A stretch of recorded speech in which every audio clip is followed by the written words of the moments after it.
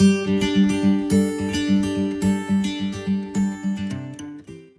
so good morning everyone and welcome to this morning's webinar. We're back on our labour series this week, and we're joined by Marion as we were the last day, and we're also joined by Aidan Aherne. So Aidan is farming down between Cappoquin and Dungarvan, and he was part. Some of what you're going to see today will actually be kind of part of what was done at the dairy conference last year in terms of lean management and labour efficiency. But Marion, Abigail and Padraig O'Connor worked with Aidan about 15 or 18 months ago in order to try and streamline his milking process a little bit. So Marion's just going to go through a presentation first in terms of setting the scene in terms of what they found when they went to Aidan first, what they changed with him, and then how he benefited from the changes. And Aidan is going to come in and out as we go along maybe, and questions at the end for him as well in terms of the process. So thanks Aidan for coming on, and thanks Marion, and you can share your screen there. So Marion, to show the slides please. Perfect, thanks Stuart, thanks for having me, and again thanks again to Aidan, I suppose, for being part of the whole process, and I suppose being, as you'll see later on, you're incredibly honest and open with the farm and gave us free run. So just to start off, Stuart, I just thought it's important, I suppose, to give the context of, is it the title of the webinar is working efficiently, and what is achievable out on farm. So this study was done in 2015 by PhD student Justine Deming at the time, and it just shows here that in terms of the the number of cows on a farm, so less than 100 farmers with less than 150 cows, 150 to 249 cows, and greater than 250 cows.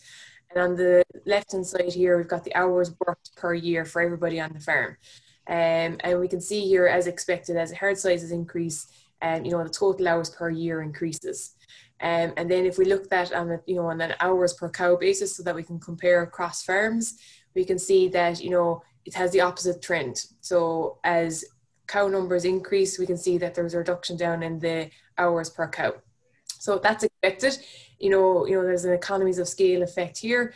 But I suppose what it doesn't show there, they're the averages for the year, but within each of those averages, there is extremes, and there is variation between every farmer. And these were selected as being efficient farmers starting off with, and even within each of those categories, there was huge variation. So the scope to be efficient regardless of herd size, and also there is still improvement regardless of where you're at as well. And then for the overall year, it was on average taking about 4,500 hours to operate the farm, and about 22 hours per cow per year overall.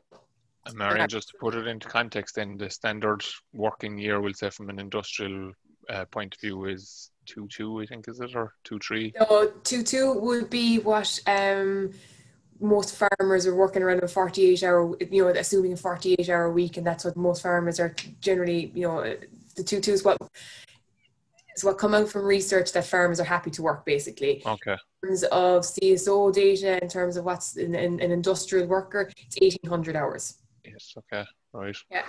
Yeah.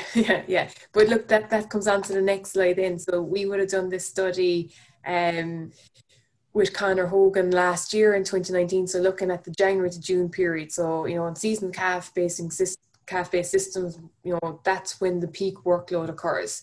And what Conor found was that regardless of herd size, regardless of whether you're milking 50 cows or 240 cows, generally what you found in that period, the hours worked by the farmer was relatively stable. The proportion of what the farmer was contributing to the business was decreasing as the herd size is increasing. And that's because, I suppose, the farmers at the larger herd sizes were reliant more on contractors and hired staff to I suppose, make up that difference between the total hours required and what they were inputting. And equally then, as you said, regardless of what the herd size was, very little variation in terms of the hours worked per week by the farmers. So 57 hours for farmers working with 50 to 90 cows and an average of 73 cows versus 61 hours per week with someone who is in the 240 cows plus, or an average of 304 cows. So that's telling us again that regardless of farm size, farmer hours are tending to stay consistent, and then to make up that difference between, you know, what's required to manage the business is being filled by either family labour, family help, hired workers or contractors, or a mixture of all three. So that's what, you know, we found in both studies. Really it was a similar picture. So then from those studies, you know, the 4 key requirements in order to be, you know, work efficiently are, you know, having good facilities and technology. So, you know, example of having good, you know, adequate milking units, you know, good work practices, you know, once day feeding your calves, or, you know, I suppose practices that suit, you know, the scale and system that you're at. Good time management, so completing, you know, efficient completion of tasks and the use of the contractor. And then good work organization, so good routines. So then from that year-long study, we looked at the tasks as a proportion of the overall farm labour. So they're categorized into these tasks around here, and what we found is that milking is by far the most time-consuming task within the farm year. So it accounts for about 1/3 of the overall working year. So it's a really significant, I suppose, task, and totally understandable. You know, you're doing it twice a day for, you know, 300 days of the year. Expected that it's pretty much the most time-consuming task. Next one then is to be aware of, I suppose, is cow care is at 17%, and also I suppose calf care here is coming out at 8% as a proportion of the overall year. But in that study that we did last year for that January to June period, calf care was coming out at about 14%. So what's that telling us is, you know, it's a small proportion annually, but it's in that, you know, January to June period is when the bulk of all that workload occurs. It kind of makes sense, like, that it dilutes out over the course of the year, so that it's half for the total year versus nearly the 14% is almost double it, like, for that January-June period, like. Exactly, it makes complete sense. So I suppose for me, like, one of the take-home messages is, you know, if you're unsure about, you know, you're aware that, you know, improving workload, or, you know, you need to improve efficiency, or you want to make changes on the farm, but you're not really sure where to start, you know, absolutely milking and calf care would be primarily the ones that I would be focusing in on first. And I suppose that's what we did with Aidan. So as you said, about this time last year, actually, we went out to Aidan's farm, you know, who's down in Cavan, in County Water, as I said, near Dungarvan, and is in partnership, you know, with his wife Lisa and his father Thomas, and then Aidan, you've got Stephen working on the farm at the moment, and at that time you had 207 cows on 82 hectares, and a 16-unit herringbone, which meant that you were doing 13 rows of cows, you know, morning and evening. So, and you had ACRs and manual drafting. So I think that kind of gives a picture, Aidan, of where you were at the time, is it? Yeah, that's right. Yeah. So I suppose we kind of reached out to the Aidan's discussion group and asked anyone that was interested in coming on board and working with us on a mini project, I suppose, to see how lean and how to improve, I suppose, the milking process would work. And Aidan got back to us, and the one comment that stuck out for me at the time, Aidan, was you said, you know, you're doing 13 rows of cows in the milking parlour, you know it's not sustainable, but really before you want to go and either, you know, go down the expensive route of either extending on units or actually maybe having to change the site of the parlour and building a new parlour, you know, you wanted to make sure that you're doing everything as efficiently as possible, and, you know, I suppose taking out the easy wins first and making sure that you weren't, you know, inexpensive where you could make simple gains first. So that's the background to it, Stuart. And as I said, myself, Abigail Ryan and Padraig O'Connor went out and worked with Aidan and looking at, you know, I suppose we were focusing in on lean, but really anything to do with labour efficiency is almost lean, because you're just trying to make things run more efficiently or cut out any waste. So when we went to Aidan, we took a couple of measurements, and we looked at, you know, time the first cluster went on, the last cluster went off, you know, if there was any mastitis cows to be treated, which there wasn't at the time. We looked at counted the number of times that you actually exit the parlour pit during that milking, Aidan, and it was 14 times. And then overall milking duration was about an hour and a half. Average row time, I suppose, at the time reflected, it was coming to the ends of lactation. And I suppose the overall starting process for the milking, herding, etc., was at 20 to 7 and finished at 20 to 10. So it was a long, total time was taken between herding, milking, wash up, and locking cows out afterwards. It was a full 3 hours. So it was a fairly time consuming process, I suppose, at the time. And I suppose that based on that, then I suppose the first thing to say actually was, Aidan was you were doing an awful lot of things right. As Padraig kind of said when we went in, Padraig was like, right, we'll be able to, hopefully make recommendations, in terms of, switching your hands when you're milking the cluster, milking each row. So, lessening the burden, I suppose, on your shoulders and arms, and talk about leaving the cows out before the last one was milked, etc. But you were doing all those things, so you're doing an awful lot of the milking process, I suppose, really well. But I suppose there were still little things that we felt that could be improved. So we came up with a number of recommendations, and I suppose then we went away and left. I suppose, and the key thing was, Aidan, you were involved in that process and coming up with the recommendations. And you were kind of aware, I suppose, of most of those things yourself consciously, I think. It was only then when we said it that you were like, actually, yeah, that is right. You need to go and adjust, I suppose, give you the spur on to maybe make those you needed. Yeah, absolutely. Just I suppose to get those things pointed out, and to go and do it. Somebody to say, right, this to confirm, actually, you actually need to go and do these few bits and pieces to get things running a bit smoother. Yeah, so we left you with the list, as awful it sounds. We came up with a few recommendations, left you with the list, and about 2 weeks later, then we called back, and we did the same process and the same measurement again to see, was there an effect of the changes that you implemented. And what we found, I suppose one of the biggest things was about putting up that piece of stock board there on the picture here, just to, I suppose, make it easier for improve the cow flow, and to try and, I suppose, reduce down the number of times you had to come out of the pit, because that was killing time really, in terms of that.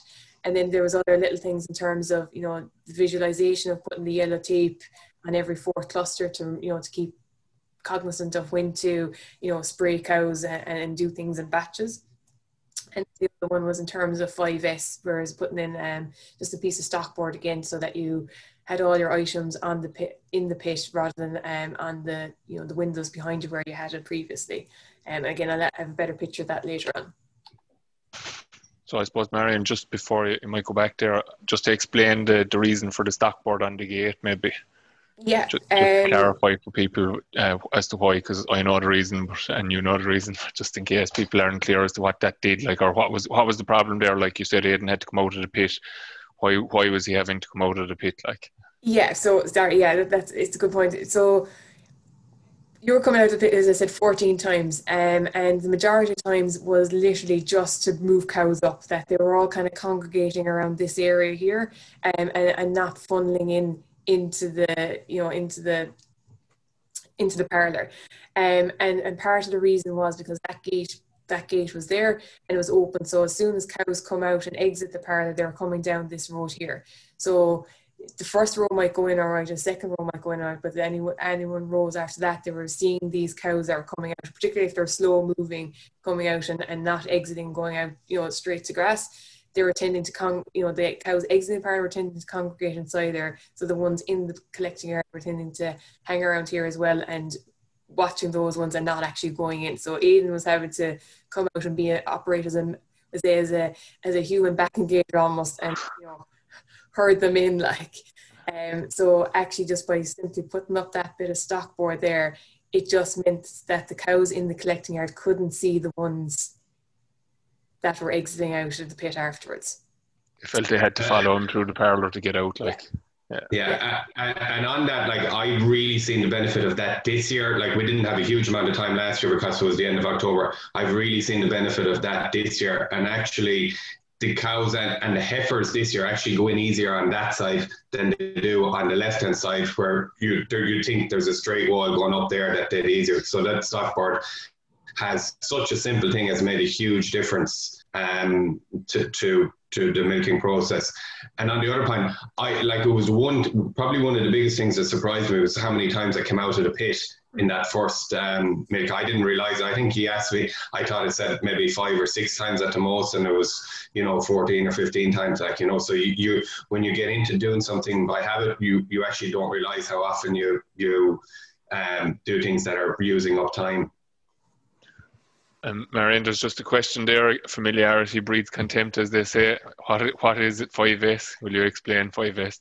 Yeah. So that'll come up. I'll explain that in the next few slides there. But it's basically a technique to make sure that everything has a place for everything and everything in its place. But yeah, I'll explain that in about 2 or 3 slides time. So don't worry, it's coming up. Okay. So then the other thing, Aidan, that you did since last year is actually in terms of the visualization. So this is, I suppose, visualization is all about making sure that things are easy to see. And I suppose we're used to it in every day, and farmers are used to it every day in terms of, either using freeze brands, tags, heat detection, tail paint, marking cows for antibiotic milk. It's used to us. We're so used to it on farms as it is, and lean is all about I suppose increasing that visualization and increasing those things to make everything easier. So you're taking things out of your head and putting them, down so other people can see them. So you said that these are your descaling drums, and these are the days you use the descaler. And then you just very simply write it on the barrel. And then you write as well on every time you start a new barrel. So then you know roughly when you need to order the next one. Is that right, Aidan? Yeah, that's right. It's just simplifying, making it, as you said, visual, that it's there. It might seem right, there's no need to do it, but it actually makes it so much easier, especially if you've staff or people coming in and out, and putting the date on the barrel. It just makes it, you're aware then that, right, we could be coming. You have an idea, say a barrel will last a month, 2 months, 3 months. You say, right, I better be watching out when that'll be coming. So you're not stuck then, barrel is after running out. You could be waiting 2 or 3 days for it to be dropped off. So you can have continuation, and it's very simple thing to do for that. And I suppose with the use of non-chlorine, maybe our wash system has gotten a little bit more complicated. So that means, we're doing a double wash with D-scale. We were in a high limestone area here, so we do a double wash with D-scale. So just because the process has changed a bit, it's easy to put that on the barrel. Very easy for anybody to see that you use the D-scale on a Saturday and a Wednesday morning. Marion, actually, I've seen it. I can't describe it fully now because I haven't seen it in the flesh, but I've seen a photograph of it where a guy has a piece of styrofoam sitting in the barrel with marks on it for when he needs to order and when it's empty, basically, as well. So it's floating on the solution in the barrel, and it's dropping down as the solution drops in the barrel as well. So that's another, I think that's a very good, combining the two is a good thing, actually, because there's a certain element of, sometimes people can switch a chemical and they might end up going through an awful lot more than they actually anticipate. And if you've the date written on when you did start using it, it could kind of flag something for you that maybe you're overusing something, or maybe not using enough, maybe in another case, Yeah. Exactly. For the teat tip, it works really well, and that you can monitor through every barrel how much you're using. So it works out very easy on teat tip. It's really good one for that. Yeah, exactly. So it's all about those little tips, just basically to make things easier. And they're things that might necessarily speed up a job, but it means that it makes things easier for other people coming in, or for yourself if you're just, it takes things out of your head and you can concentrate then on other jobs, such as, picking up cows with mastitis, etc., or, things that are more important, I suppose. So I said, what is 5S? So 5S is a process for, organising, cleaning and maintaining a workplace. So what it does is it creates a safe, standard, efficient and effective workplace.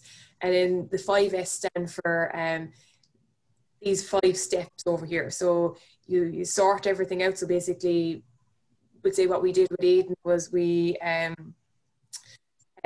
took out everything from his dairy, or part of the dairy, and we took everything out, we cleaned it, and we put stuff in order. So we put everything that was needed to be put back into the dairy, put it back in there, and gave everything a place, and we labeled things.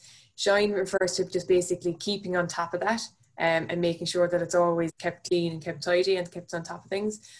Standardized then refers to making sure that, you know, everybody knows where everything is and where, you know, what the process is if things aren't put back into their place, or how to manage the area. And then sustain then is all about, you know, ensuring that none of these areas fall down, and that you don't revert back to type, as you said, Stuart, and just you don't refer back to you know, your old habits of everything being just thrown in there. So these are just some examples. Some of them are from the Dairy Bone Lean farm, some of them from I think a farm possibly over in New Zealand or the UK, about the different areas of where this can work. So here you can see, you know, for the fence reels and the pigtail posts, they're all lined up in an area. So again, very clear to see if the thing's been moved out. This farmer here has just color coded a lot of the items. So he's color coded these items. So basically, you know, if a red handle thing is put back somewhere differently, you know where exactly where to put it. Again, tidying up the tool shed.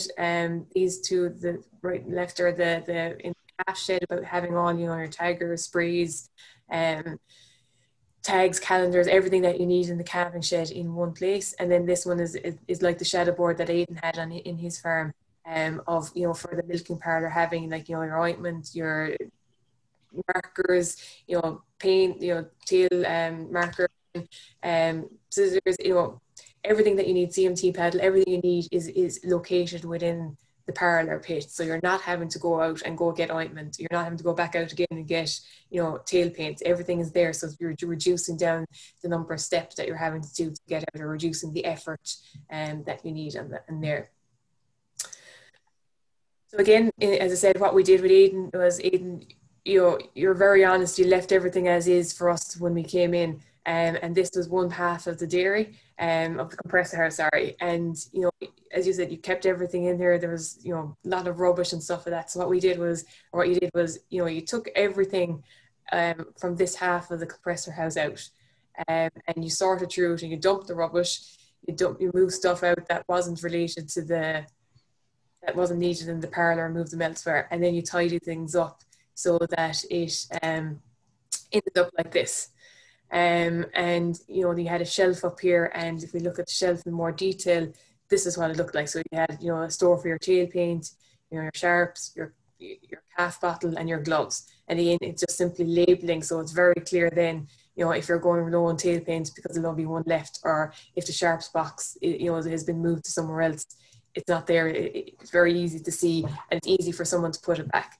And again, it's just easier for giving instructions if you're going. But imagine, you know, beforehand asking someone to go up and get the tail paint. In this picture, it's a lot harder to find, whereas if you go up and ask them again, you're losing no time, I suppose, finding things. Absolutely, yeah, and just the labeling is huge. Like it makes it so much easier to find a place for everything and put them back in place, you know, and that has led on to, you know, when you see how effective labeling is, you automatically tend to do it in other areas. Then it follows on. You say, right, that works. Just do it, you know, in different calf sheds or whatever else, you know. Exactly. Again, it just makes things very simple and very clear, and then it means that, you know, you've got a dedicated space for everything, so everything fits in well. And then, as I said, this was in the dairy, and this was again the before picture. So, you know, you had your bulk tank, and you had this calf pump which you're holding your apron on. There was a step ladder, you know, there was hoses all the way around, and I suppose that was the first thing we noticed when we went in, is that, you know, and you did it without even realizing. I think you just were so automatic. You just went into the parlour or into the compressor house, you know, got your stuff there, came back out, and was either going around this or just, you know, avoiding it. You hadn't realized that it was either a trip hazard or in the way potentially. So literally, we just took it out. You removed the step ladder, you know, tidied up the hoses, and actually by cleaning up the compressor house earlier, you actually were able to fit it in. So, you know, it was still located there for when you needed it, but it was just in a tidier place. Again, this is the 5S. So again, this window was at the front of the parlour, and you had, you know, all your stuff up on top of the windowsill, you know, your paints and your CMT paddle and stuff like that. And you were said yourself you're quite happy with where it was, and you actually didn't realise what a difference of even just bringing those small few things down into the parlour. Again, simply just putting up a bit of stock board, a few, you know, clips just to hold things up so that everything is there in the one place. And again, just reducing down the number of times you have to leave the pit. And then the other thing we did was we worked on, you know, developing out a standard operating procedure, and just, again, the idea of labeling things and just writing things up, what our switch is for. Very obvious to you. You know, you're so used to it, it's automatic to you, but I suppose anyone that's, you know, from farm relief or family members who are not as familiar with what switches are what for what, just writing them up on them and above them makes things so much easier. So that was the standard operating procedure, and then you just, again, put it up at the point of use where it is. So again, anyone can come in and just refer back to that really simply. And I think you were saying earlier on as well, you were saying to us that you've taken that a step further and you've done up ones for the calf rearing process, and that you put it on the WhatsApp group, is it? Yeah, we made up an SOP for the calves, you know, for sick calves. It was something we did within our discussion group as well, and so I put some of the information we had on the WhatsApp group with the lads who were working us. And yeah, just, you know, how much milk replacer to feed, what happens if you have a sick calf, you know, when to transition them, you know, all the different stuff for and it worked really well, except for the fact that if you change your phone, you lose all your WhatsApp stuff. So we will put all of that on a whiteboard. I thought it was really good because everybody had it in your hand. But, you know, by going through the process, you learn something, right?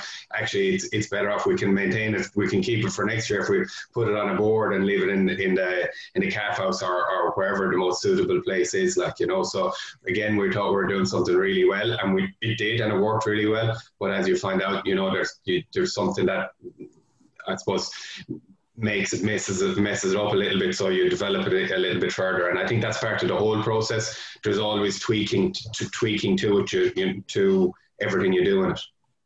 That's exactly it. Lean is a continuous process, and labor efficiency and improving efficiency is a continuous process. You're continually learning, continually modifying, and continually improving. And I think what you said there is ideal. You know, put it in the calf shed, even just take a picture of it there, and then you can share that picture on WhatsApp. Is probably the simple solution to that. But as you said, look, anyone who doesn't learn from their mistakes is just foolish. So, you know, everyone makes mistakes, and it's not a mistake if you learn from it. So I think that's the key, and that's part of lean, that's part of labor efficiency, it's part of everything I suppose we do. Yeah, and I think it makes you more buy into it if you learn from something that you've done wrong, that you can say, all right, I can adapt the process to make it even better, and it gives you actually more buy into the whole lean and 5S process. When you see you do something, you think you do it right, and then you find, oh, we can tweak that and make it a bit better. It gives you a hell of a lot more buy into it, rather than just following a book or following something, say, like what she had already done for me. When you do a process yourself and you tweak it, there's way more buy-in then. Like, that's it exactly. As you know, there's learning from doing it yourself, exactly. So then, as you said, those were the changes you made. So then back on that second day, we did the same measurements again, and so we found that, you know, instead of exiting the pit 14 times, you just exited 6 times. So you reduced it significantly. And then I suppose overall, you know, you're saved 20 minutes in that milking. Okay, so that's, you know, 20 minutes within that milking. Whether or not, you know, it'll be 20 minutes every milking is debatable. But for me, it's still the fact that, you know, starting off, you were still operating to an extremely high level, and you still managed to make a savings of 20 minutes per milk, or in that milking, is a huge time saver. And even if it was only 10 minutes for every milking for 300 days of the year, it's a really significant amount of time. And I think it just shows, for me, absolutely all those little things make a huge difference. And I suppose that is the whole idea of lean and efficiency. You know, it saves time. You're doing efficient practices. It's about improving conditions. So, you know, that means you're in get more job satisfaction. It's more enjoyable.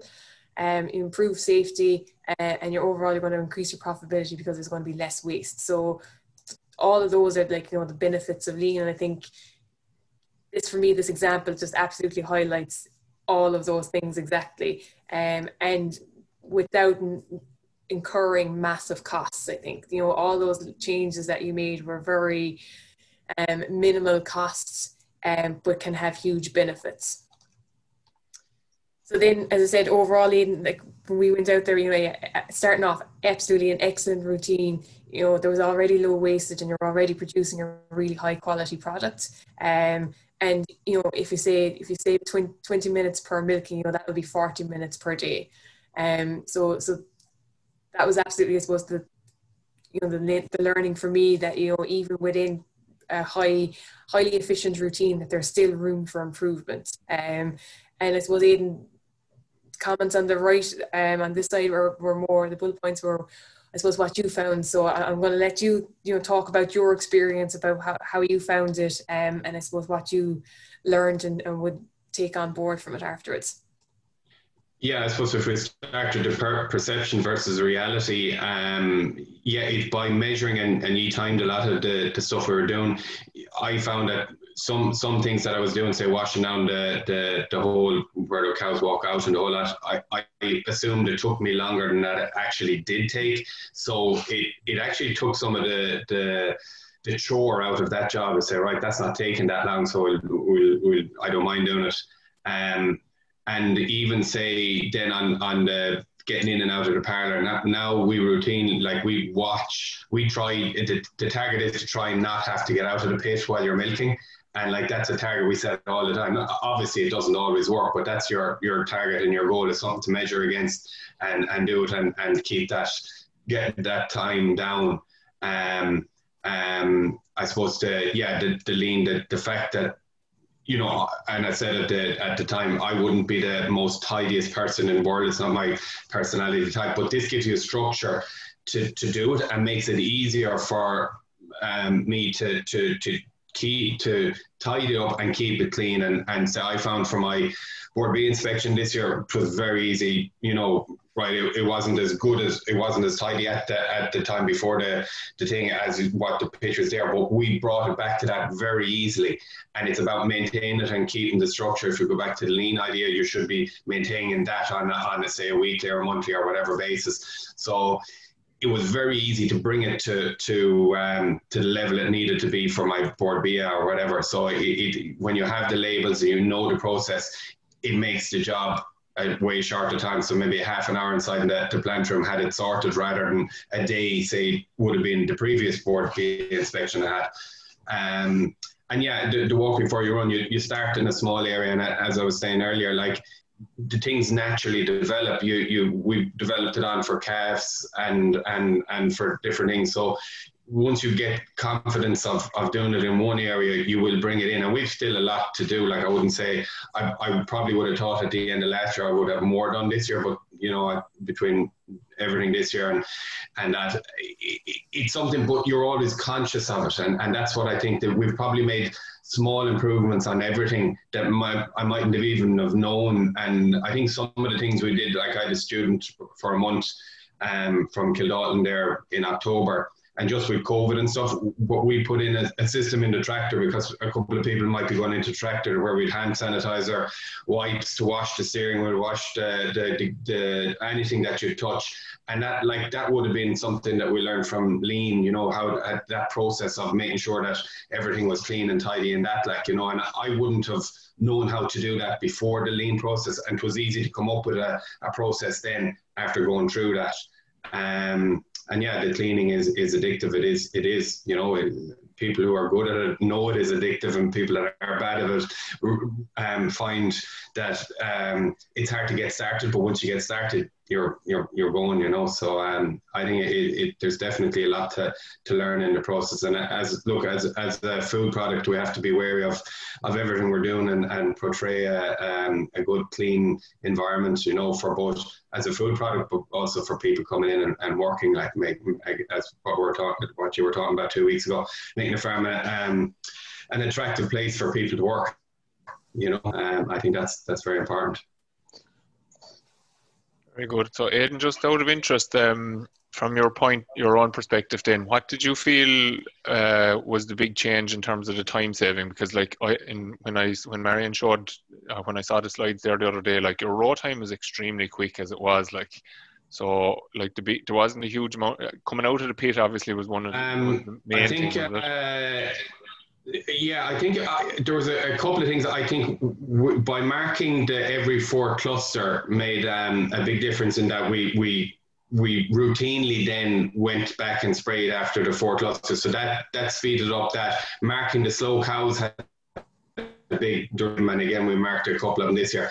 You have the clusters on them quickly, and like if a slow cow doesn't get caught, you could lose very easily with a not slow cow. Like getting in and out of the parlour would definitely add a bit, and having say all the tapes now would, if we have a mastitis cow, it's part of the process that you bring the tube in with you before you start milking, so you have it left up on the board at the front, so that you're not going out to the parlour to go get a tube, you know, when you're getting, or when you're tubing her, like, you know, and that, so that it speeds up all those little things, like, you know, and like, you know, 40 minutes it might be huge, but it makes a big difference when you're on the length of time it takes to milk our cows, when you're pushing it out at 13, like we milked 13 and a half, we milked 216 this year, so we milked a bit extra. So when you're pushing it, all those little bits make a difference, like, you know, and it means people don't get fed up with milking, which is important. Yeah, absolutely. Yeah, no, it's just interesting because, like, as Marion said, the efficiency of your raw time was very significant there, and you still actually were able to save time again then on top of that. Like, so it's just identifying that routine, or stepping back and looking in at your routine. And as you said, you got the benefit of Marion and Abigail and Padraig watching you to do that for you. But you think that everybody should be, or you've developed the skill yourself now that you can kind of take a step back and look at what you're doing. To see, is there a better way of doing it? And you said earlier as well that, like, it's in your head now all the time to try and, I suppose, think through what you're doing in a process type way. Like, so a lot of the things you were doing anyway, but it's just actually thinking about it before you go and doing the job, or looking at the job that you're doing and seeing, can we tweak this somewhere, like. Yeah, and it's structuralizing what you actually automatically think anyway, like, you know, and that makes it a lot easier to pass it on to staff and stuff as well. And like, I think we were lucky in some ways too, Marion, that Stephen had just started at the time, so he was able to break down the milking processes very easily, whereas I would have probably skipped the pile of them. Whereas Stephen had just started it, I think 2 weeks before that, so that was a big help in that we're able to break down all the different the processes in the milking and setting up of the parlour and stuff like that, because it's very easy to skip a process that you automatically think you're doing, like, you know. So that helped, and like, I suppose reaffirming it again, the student I had in for the month of October, going through the processes and stuff like that, you reaffirm, you rethink what you're doing, and to explain it, and it's always good to be able to explain a simple thing to another person, like, you know, that really gets you to know, do you know your own process. And look, like, we don't do ever, like, we don't draw unless we have a mastitis issue. We wouldn't draw the cows and stuff like that, and it does speed up times. Maybe if we were milking at 8 rows, we might, but we don't have somatic cell issues, so it's something I don't need to do. But if we had to do it, that would slow things down a lot further, like, you know. But there's ways and means around, like, look, they do in lots of people would maybe draw 2 quarters each milking, do back in the morning, front in the evening. That can every process can be speeded up, like, you know, without rushing. You know, I think that's the thing, you speed up without rushing. And without compromising on product quality. As you said, you could speed, you know, you could absolutely race through cows, but you'll see issues in terms of cell count and TBCs. I think that was, you hit the nail on the head there, Aidan. You know, you're still getting through the cows and doing a really good row time, but your cell count was, you know, excellent the 2 days you went down there. You know, solids were very good as well, so you weren't compromising on quality. And in terms, I remember going through the standard operating, you know, the standard operating procedure on the day, and as you said, you know, you go through every step, and then you might say, oh, actually, I forgot to do a couple of steps back there, you know, back 2 or 3 steps. And I think that was for me, when we to write it down, it was the key thing. And I was like, I think it came obvious to you then, like, geez, if I was explaining this to, you know, to Stephen or to whoever was coming in, or someone from the farm relief, it's very hard to expect people, for you to explain it in keeping everything in absolute sequence, and then for people to remember it in absolute sequence as well. And I just see one of the comments there, Stuart, coming in, is that, you know, about the idea of making YouTube videos or a video of the standard operating procedure, which I think, you know, is a brilliant idea. But I think, you know, we have to be aware, and Oleg would have said it in the webinar 2 weeks ago, about people learn differently and people remember things differently, whether it's visual, audio, or kind of doing it by hands-on. So absolutely, the more we can tick off those in terms of how we explain things, the more likelihood of people remembering things and implementing them. So absolutely, videos are really good, but I think you still can't, I suppose, you know, underestimate the power of actually having them written down as well. Because I would think, if you're in the milking parlour and you've only got a video of the standard operating procedure of milking, and you've got gloves on, you're trying to get your phone out, you're trying to then go back to the WhatsApp message where you sent them the video, trying to find the exact piece, you know, of that video where you're trying to find, you know, what to do, you know, you're probably not going to do it, or it's probably going to be easy to ring up the farmer. Whereas at least if you've done the video and they've watched it beforehand, they've got an idea. But also then, if you have the written ones up in the dairy, as you have, Aidan, you can just go very quickly up and just check yourself without having that hassle. So yeah, I think the video would work. Say if you're doing it yourself, do the video and you can find the steps to write down yourself. I think it might, if you were trying to do it yourself, you'd be able to see each of the steps you go through. And also, like, say if you had somebody in milking and you had to hold a cow for milking, if you have to go through a whole video to try and get to that point, it'll take longer than just looking at the visual thing. That step is actually there. Oh, how do I hold the milk? Put down that switch or pull that lever or whatever. Bang, and you have it straight away. So I think it's a combination of both. Every aid can be a help. Yeah, I think it's a great point, Aidan. I was just going to make it there as well about, actually, if people want to do this process, you should nearly record yourself doing it, or at the very minimum, you cannot do this sitting at your kitchen table. You have to be in the dairy and in the milking parlour, because you'll have to go into the dairy to do something, you have to come out then to flick something else, you might have to go back to the dairy then to get set up. You record that process, and you won't do this in one sitting either. Like, in order to develop a standard operating procedure, which sounds technical, but like in reality it's just a how-to list, really, isn't it? To do that right, it could take a couple of cracks at it. And I would have seen from one of the Dairy Gold Monitor farms that's focusing on lean, Sean Moher, like Sean had originally kind of done out the SOP with just verbally, we'll say, so it was written out, but it was all words, and now he's added the visualization, so he has the pictures of the different aspects for it, because the switch to the left, which way you're looking at the switch, like, so you know, it has to be this way or it has to be that way. So I think the visualization is something that again, talking to one of the other guys on the Dairy Gold program there recently, he said 2 years ago he had a place for everything and everything in its place, Marion, as we always talk about, but yet stuff seemed to drift from one place to another. So last year he color coded it, like you showed in the images that you showed there, and he said it really helped. So obviously people were finding that they had the red handled vice grip or the red taped vice grip in their hand. Oh, that's supposed to be below next in the tool shed, or that's after coming from the dairy, so they were putting it back where they were putting it back, or where it should be put back to. Whereas even though he had the stuff in the places beforehand, it wasn't actually returning to where it should be. Like, so it's just that's a big thing. Like that, and like I think it's important to think like what you said about the visualization. We're doing an awful lot of it as dairy farmers already, but we just have to think that little bit extra. That we are like we're doing a lot of lean things already, but it's just the little steps that can make a big difference, really. Like, Yeah, like absolutely every dairy farmer in the country, probably every farmer in the country is using lean without realizing it. And I think that's, lean is a term, but it's something that we're doing in our everyday life. And I think what you and Aidan kind of mentioned earlier, it's about being conscious of what you're doing. So a lot of times, because it's routine, we're so used to doing it, we do things unconsciously. Whereas this is all about a process about making that conscious effort to realize what you're doing. And then just two things in terms of the standard operating procedures. As you said, Stuart, they're simply just a set of instructions. That's all they are.